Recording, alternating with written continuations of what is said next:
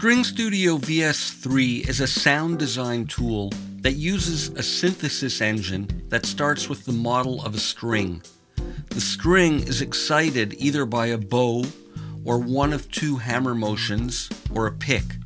And the combination of the string with these exciters results in either a bowed string oscillator, a hammered string oscillator, or a plucked string oscillator. Now the properties and the output of the string oscillators can be altered in various ways. We can change the mass and stiffness of the exciter. We can adjust the dampening or the decay of the string or the stiffness of the virtual fret. And these can all be modulated either by key tracking or velocity.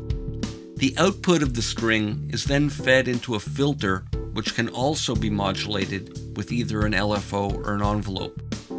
The signal is then routed into an acoustic soundboard of various sizes and shapes, called the body module. The signal finally is then routed through a multi-effects page that includes an EQ, compressor, a variety of modulation and delay effects, and a reverb. The architecture of String Studio VS-3 is multi-timbral. Two synthesis engines can be either layered together or split into separate playback ranges. They're blended and panned in the layer mixer at the top of the interface.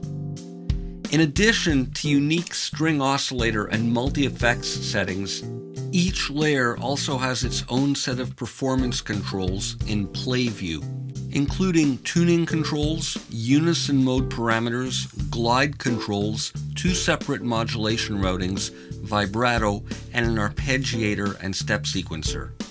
The two layers are then fed through a global multi-effects unit before reaching the final output. Let's take a look at the String Studio VS-3 interface. Here I'm working with a single layer and I've got an initialized string oscillator here, and if we look on the synth page we'll see that it's a plucked oscillator. Let's alter how it's being excited. I'm going to dial up some of the damping and down some of the protrusion of the pick. And I'll dial up some of the stiffness of the pick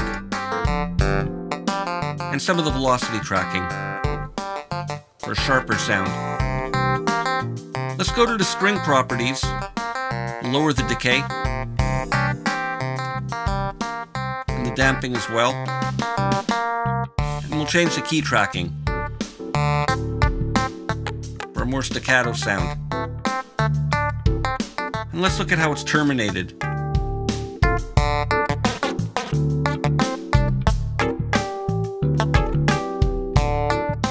And we'll change the fret stiffness. Let's turn on the filter. We'll go to a bandpass. And let's modulate it with the LFO. And we'll change the LFO rate.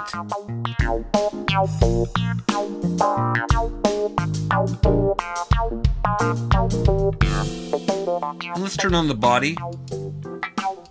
We'll go with the guitar body, larger size, and we'll change the decay time.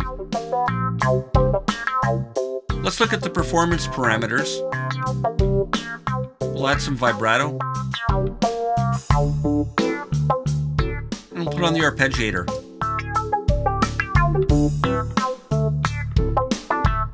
We'll make a shorter pattern. Let's look at the effects page. I'm going to EQ it a little bit.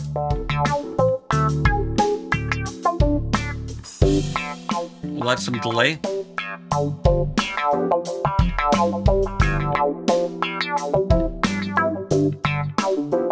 Add some chorus.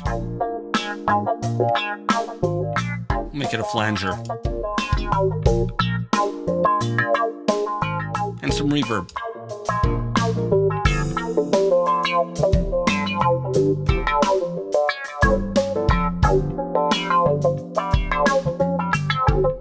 Welcome to String Studio VS-3.